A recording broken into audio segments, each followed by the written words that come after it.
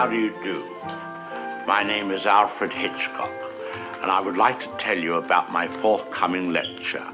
It is about the birds and their age-long relationship with man. It will be seen in theaters like this across the country. In my lecture, I hope to make you all aware of our good friends, the birds. Theirs is a noble history, and through it all, man has played a conspicuous part. This cave drawing is one of man's earliest sketches of his feathered friend. One can see at once the loving care with which the artist depicted his subject.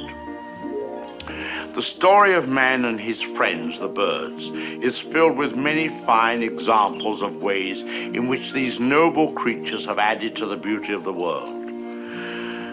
Take this plumed hat from the period of Charles I.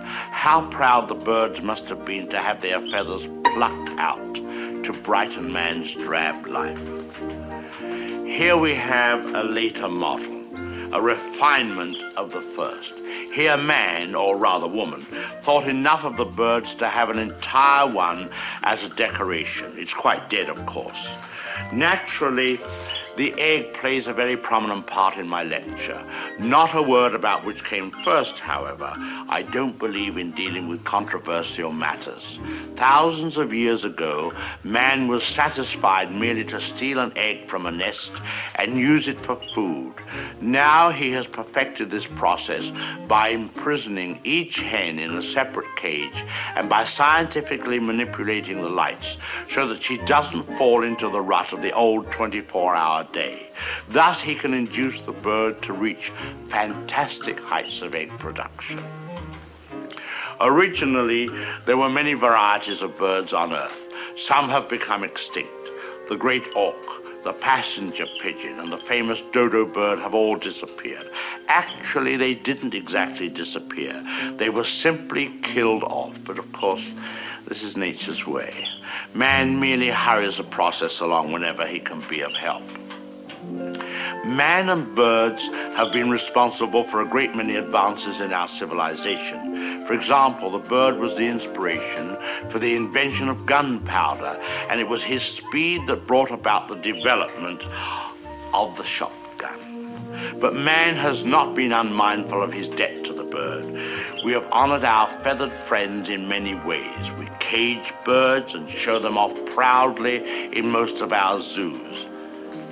And the turkey is traditionally our guest of honor at Thanksgiving. I suspect you never realized that if it weren't for birds, even some of our pastimes would suffer noticeably. Duck hunting, for example. Granted, bagging a fellow hunter can be diverting, but the supply is rather limited. I hope you don't mind if I have something to eat, but I'm rushed today. Planning the lecture has been most educational for me. I've begun to feel very close to the birds and have developed a real sympathy for our little... What was I saying? Oh yes, I've come to feel very close to the birds and have come to realize how they feel when... I don't think I'll eat just now. Hardly proper with all of you here. Surely the birds appreciate all we've done for them. Don't you? Beautiful cage, fresh water, no other birds to bother you, none of that blinding sunlight. Oh! Now, why would he do that? Most peculiar. What on earth?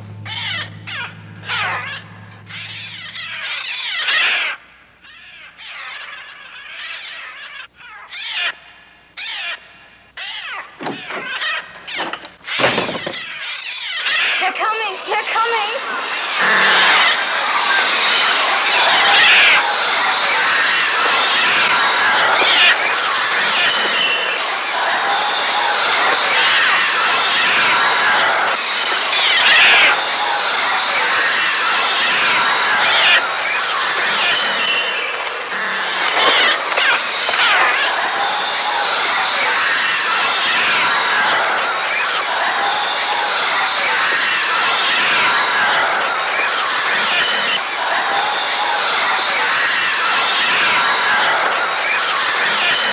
Hello, welcome to Movie Umpers. My name is Bob Sham.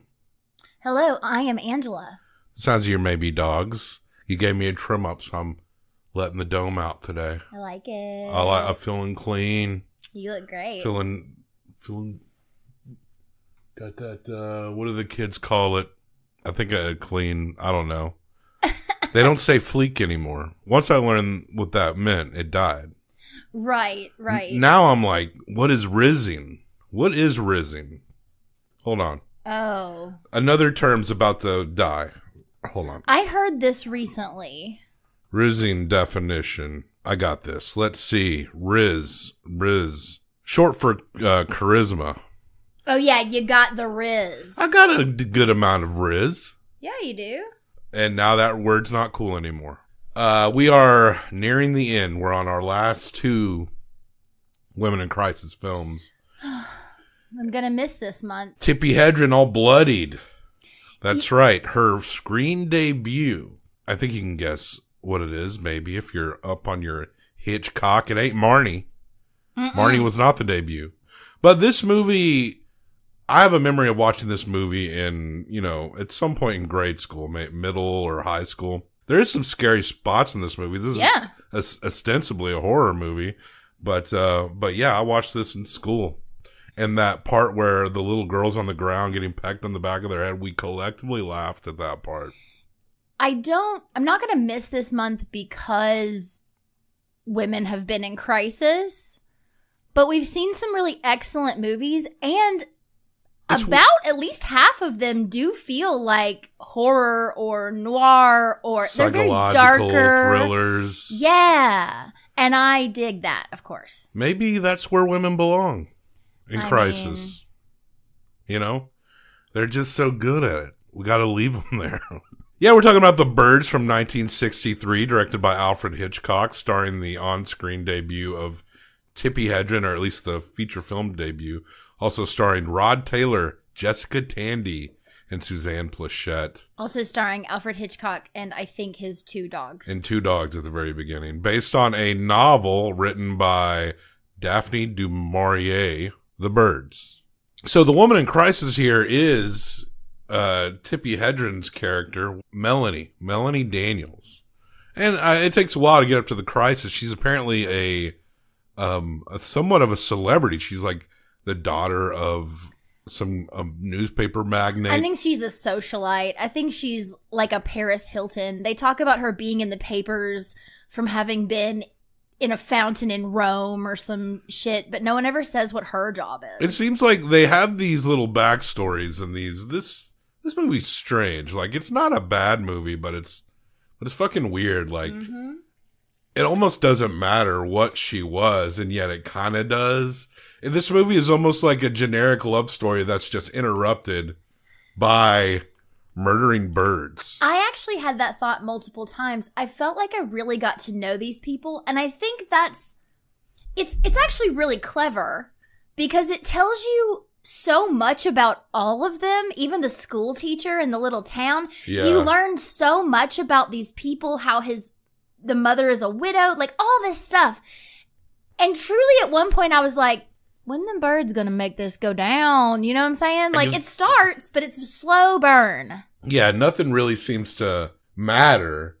It's just all about the birds. Unless there was going to be Somerville. Unfortunately, there's not. That Tippi Hedren's, maybe her late mother was a bird or something. She's a witch, I think. There is a woman who supposes or proposes that it's Tippi Hedren's fault because it didn't happen until she showed up. With the lovebirds, Tippi Hedren is not just, in danger of birds.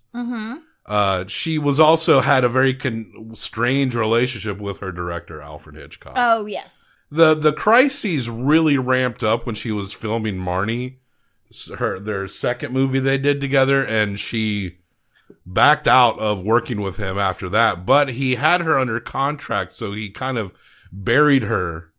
I forgot about that. We read about that a while ago. A couple of years. Alfred Hitchcock, he discovered her, and I think he fetishized her quite a bit. And it was like he wanted his own little actress doll. The many he worked with before had too many ties. But Tippy was very new to the business when he brought her up. And she does a fine job, but like it was like he wanted to have his own little actress doll. But at the same time, as we've talked about before, he seems to hate women. So he's not going to be nice to his little actress doll. He's going to push her and maybe even mistreat her. Yeah, and you can call it like method style, in which he's making her uncomfortable to contribute to the scene. Lots of directors have been known to do that to some degree or another. Apparently, near the end, the sexual harassment got ramped up too. Like he straight up told her that he wanted her sexually and all this, but he would kind of isolate her as well. He didn't want anyone to talk to her that wasn't automatically in scenes with her. And if the scenes were, if they were paused on the scenes and no one was supposed to talk to her, I could imagine that for a young and naive Tippi Hedren, the mother of Melanie Griffith and grandmother of Dakota Johnson, not knowing that much about the industry at that level at that time, that it seemed a little maybe fascinating, like, oh, I guess this is just how he is. Their relationship just kind of spiraled into a very strange nightmare that she had to kind of get out of. And no doubt Alfred was just a fucking weirdo when it came to Tippi Hedren, just ultimately. So there's kind of a woman in crisis on screen dealing with these goddamn birds. And we're slow burning into a crisis behind the scenes as well. Yeah. So that's kind of why I picked this one. Cause, Tippi, eventually she would move on from that contract and do a few more films here and there. Never as prolific as this one. But she's also in that movie Roar with the tigers, which we need to watch because I've never seen. And it's and so from one killer animals movie to another. So Tippi goes into a pet store. We always just say the names of the actors, but it's Melanie, and Rod Taylor shows up while the store person is running around. She's actually trying to buy a macaw for her aunt. Oh, right, a Mina. Mina bird. That's what it is, not a macaw. She never gets that Mina bird. No, but she was going to give it away as a present, and this man comes in, and he wants the lovebirds, and he kind of... We find out later that he recognizes who she is because she is a socialite, and he actually saw her in court once. We find out he's a lawyer, but he kind of fucks with her because he pretends as though he thinks she works in the pet store and starts asking her all these questions, and she doesn't fucking know the answers, but she gives answers. Yeah.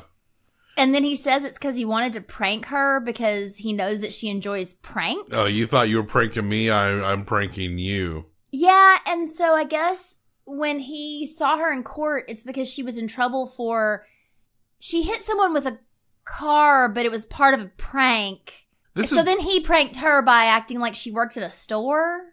In Alfred Hitchcock's movie, Vertigo, shit's like, did you just fucking bust? I love that movie. Okay. In Alfred Hitchcock's movie, Vertigo, it's convoluted as fuck, but it does get somewhere, and it's strange as shit, but it somehow works when it all comes together, but it's never not weird. I don't know if all the small details work as well in The Birds. I mean, ultimately, where it's going is a simple place, and it pulls off that simple thing, but we get all this backstory, and it's really like, who cares? Truly. It's convoluted, but... it doesn't seem to, matter or mean anything. Well, because then, she turns around and tries to prank him back by ordering these lovebirds, and she finds out where he goes on the weekend, and she travels way out of her way, hours away, to this little small town that he lives in, and everyone's like, why are you here? Yeah, because his mom and sister live there. But truly, no one can understand why she even came. Obviously, she was charmed by him, but she's pranking him, and she leaves these birds. But you're right, it's almost as if, as we get to know these characters in the town, as she's going around asking questions about him, and there's the man in the post office, and there's the man who rents her the boat to sneak across, and there's the school teacher that she finds out the little girl's name from, and all of this. It's like Hitchcock wants to set up sort of that quaint little town where we care about everyone, or you're seeing like a slice of life so that when it all gets destroyed, you feel somehow connected, but it doesn't really accomplish that. It's like a weird, like, RPG mission this lady's going through. Yes, it is. She arrives in this weird little bayside town, and they're like, all right, if you want to get over there, you're going to need a boat. But the road is closed. Like, there'll be some reason why she has to go to through the boat, and she'll be like, but you have to get the girl's name first. yes, how are you going to get on the boat if you don't have the woman's name? You got to go talk to the woman, and then you got to go over here, and then you got to go eat a plate of fried clams over here. And then go to the convenience store and buy a granny nightgown because you have to stay the night when you didn't plan to. Uh-oh, it's raining. It's wet outside. Looks like you got to stay in. But she does. She takes this boat out after meeting the lady who ends up being an ex of the Rod Taylor character. Annie, as she's played by Suzanne Pleshette. Mm-hmm. She's hotter than the lead. Yep. But the lead has more of a personality because poor Annie, she's a hottie, but she's like, I came to this town and I got friend zoned, but I figured I'd just stay in this town. And I'm best friends with his mommy. And I'm best friends with his mom. And she teaches the school, but she's cool, but she's really not cool. It's like back then, if you didn't get that one man you wanted, then you were the lady in the alternate universe, and It's a Wonderful Life. She's truly an old school mom. Yeah, literally. She truly is. She just doesn't wear glasses, which might have been helpful in this movie. Super old. She's like 30. Jesus. The boat thing is so dumb because she doesn't want to just drive up to the house because she doesn't want anyone to see her coming. So, I don't know, a woman on a motorized boat coming straight across the lake at your house is not going to be noticeable? I guess not, if you're not. Except he saw her. Well, it takes him a minute. He only sees her after she goes inside. Yeah, she went in their house. Yeah, she opens the door and like leaves it with a note. And she sees him walking around looking, and at first he does look towards the road or driveway. That's true. And then the lake is the only place to look. And he gets his binoculars out. And and then it becomes like, you came all the way out here. Yeah. And now you have to have dinner with us.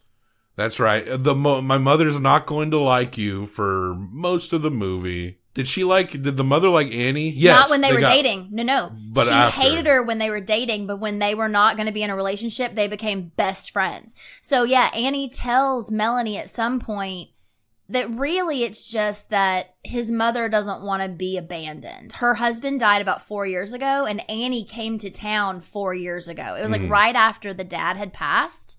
She was the girl he brought home, and mom was like, no. And apparently this is the next girl he's brought home. So he has just been doing for his mom and sister for 4 years and maybe fucking people in the city. I think a great little, you can kind of fanfic this movie a little bit, make up reasons. Maybe the mother character, as played by Jessica Tandy, is controlling the birds to keep her son from truly being happy in relationships.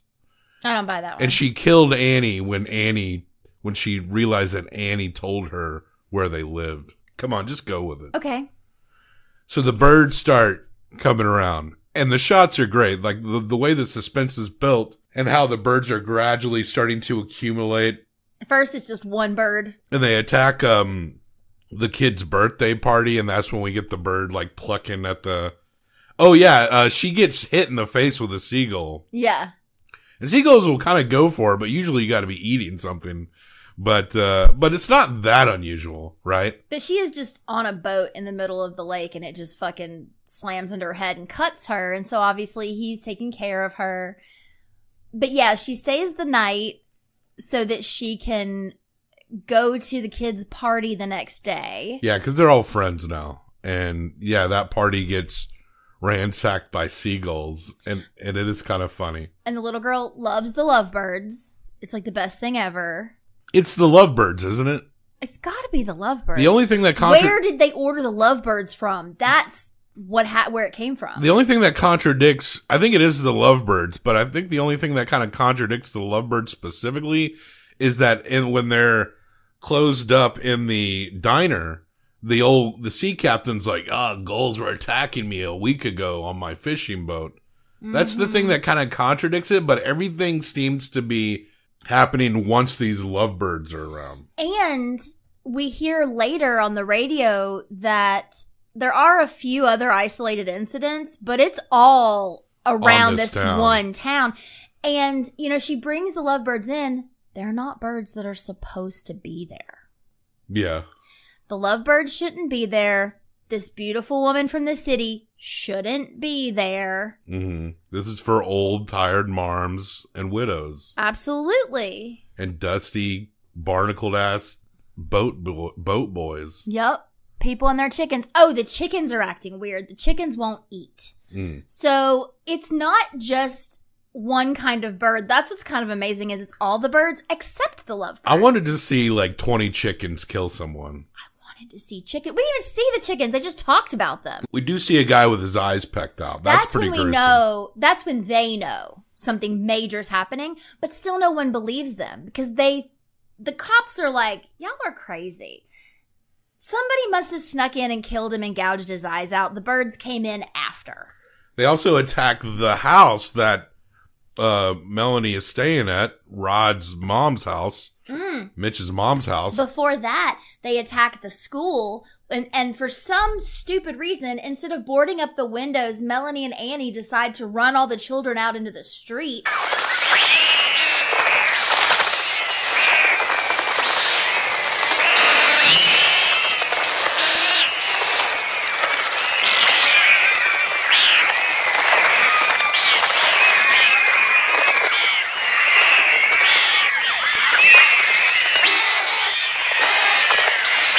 The birds also go through the chimney when they're holed up in the house, so there's that issue. And right, and they are using actual birds. It's a lot of crows and seagulls and smaller finches and shit. But they're doing this thing where it appears to be like a green screen kind of thing. Like there are actual birds, but then there's like an effect to make it look like there's more like they layered in the frame than there really is. It actually looks really cool. Yeah, it looks good. It's pretty peak technique at the time. For the time, yeah. Sure. But it's the birds. The birds are fucking everyone up. There's a point where the funniest part of the movie, other than the girl getting the back of her head pecked, is they're in the restaurant and they're looking outside and there's a guy pumping gas, right? We're getting into the climax of peak bird horror. This is after we've found dead bodies and shit. This guy's pumping gas and this seagull comes down, hits him in the face, and knocks him the fuck out. And then there's like streams, like flows of gas going through the street. And of course there's a guy lighting a cigar. And then we watch him catch on fire.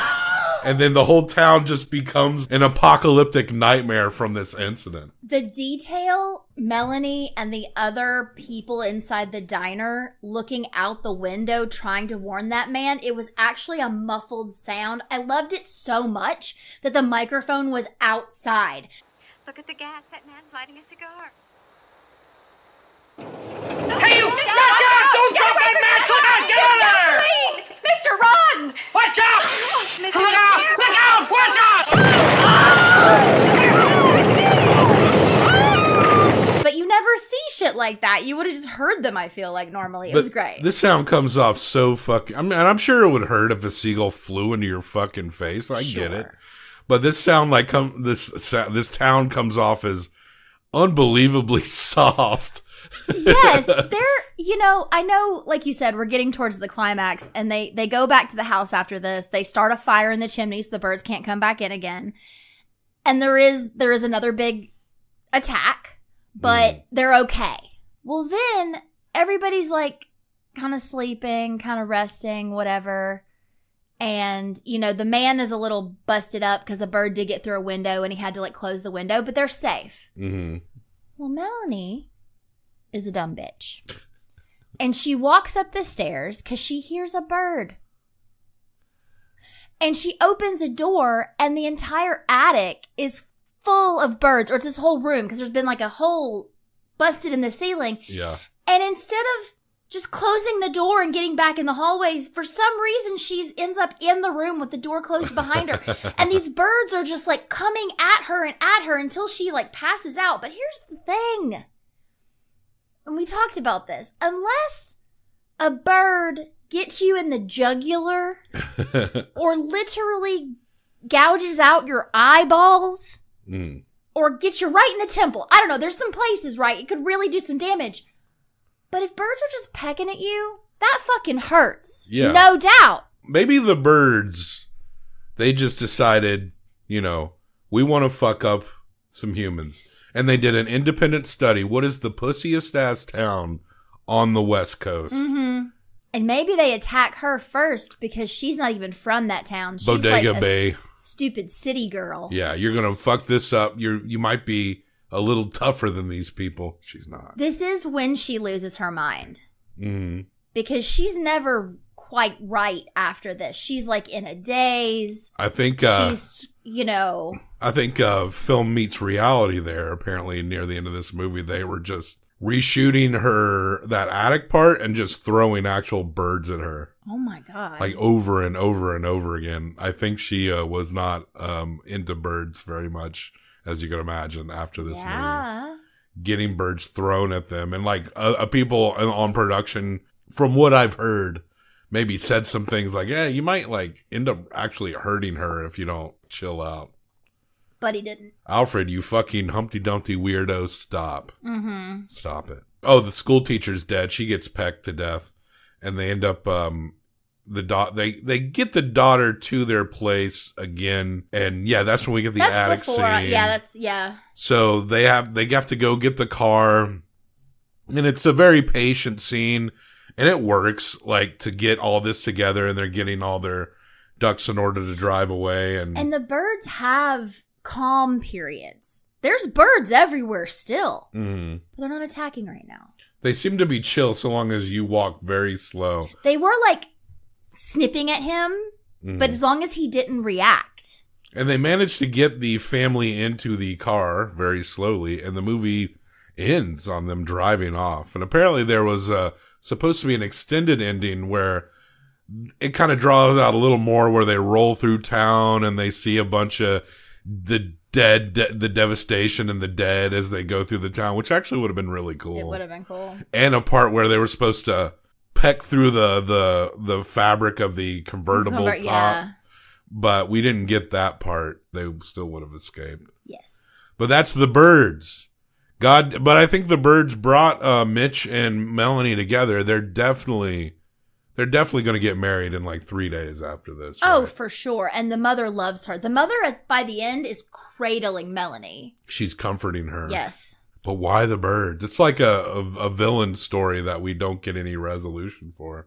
The mother in this, Jessica Tandy, right, is also a little off. Yeah. From the beginning, when she finds the first dead man that we see with the eyes plucked out and loses her shit. And there's a point at which she keeps repeating herself talking to Melanie about like, do you think the little girl's okay? I feel she's at school. There's a bunch of windows, which is why Melanie goes to the school to get the little girl. And that's when all that shit goes down. But she's like so distracted, but she actually opens up to Melanie. Yeah. And talks about the fact that her husband died. And at some point she even says, I think I'm just afraid of being alone. I thought you were going to go real dark and weird earlier when you were talking about the mother. Because, the mom doesn't want him to be with anyone else. And he constantly calls her darling and dear. A little more Oedipal. He's now the man of the house. Yeah. That happens. His father passed away when he was a grown man. So it's not as though he like kind of grew up in that space, and he does like come home on the weekends, and obviously he takes care of everything for them. So it's like he's taken up that role. I don't think anything has ever happened between them, but there is a little more familiarity and like it was weird to me how many pet names he had for his mom. He's a mother boy. He's a mama's boy. Mother boy. Mother boy? Mother boy. Yeah. It's like that show. I think it was a TLC show about people who are very too involved in their mothers, so they're trying to date. The Birds. The Birds. It's a fine movie. I don't know if this is, of course, was a big hit, as you can imagine. I mean, there was nothing like this at the time. Of course. Yeah. So, I mean, Alfred Hitchcock is kind of the foundation for a lot of the horror thriller kind of movies. Maybe not so much like, well, Psycho was kind of the proto slasher, right? So this is a little bit along those lines as well. But The Birds, why I'm on the Bird side. I just want to say that. If there's any question, I get it. The Birds see this town, they're like, these guys suck. Mm-hmm. Look, I'll fly into this dude pumping gas, knock him the fuck out, watch this dumbass over here lighting cigars every 3 seconds. You know they're going to burn each other up. Like, this town went through birdemic, an apocalypse. What about the little old lady in the diner who's an ornithological scientist or something? Oh, and yeah. she's like throwing out bird facts like there's 8 million such and such varieties of birds in the United States and 10 billion something something in the world, and birds can't do what you're saying birds do. Well, so much for your education. I kind of wanted a more variety of birds, like a pelican, like beating someone up, some vultures or some shit. I wanted the lovebirds to do something. I wanted They the took lovebirds them to with talk, them. like start just speaking like a devil's language. Mm. Maybe the birds are opening up a gate to hell in this Bodega Bay. Hard to say. We don't get answers. But we get answers to character backgrounds that really don't really mean much to us. Mm-mm. But it is kind of fun watching these birds fuck people up. Let's wrap this up. You're going to give 1 through 5 and give 1 through 5 combined for best out of 10. For The Birds from 1963, Mm-hmm. give it a 3.5. It is still entertaining. It sounds like I'm kind of ragging it. No, But it is entertaining. It is entertaining. I'm going to give it a 3.25. Cool. So that's a 6.75. All right. Take a look at the 6.75. It shares the rankings with Ali Abbasi's Border, Everything Everywhere All at Once, and Hotel Transylvania. Okay. The Birds by Alfred Hitchcock is at least as good as, if not better, Then Hotel Transylvania. The Birds, Mr. Hitchcock. Check the show notes for links and other places to find us.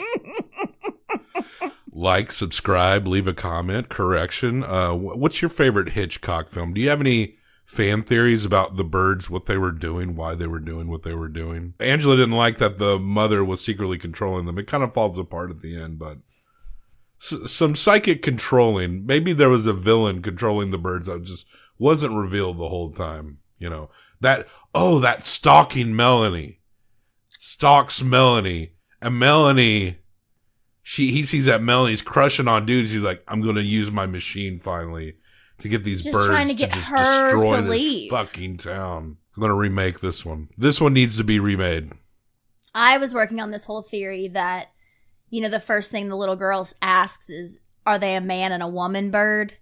And I think they're gay birds. It's like 2 male birds, and they don't like being taken into this provincial town in this Christian woman's household, and so they're blowing it up. Or Melanie goes, they're non-binary. Woker, you are. Woker, you are. All right. Go ahead. Watch your back, girl.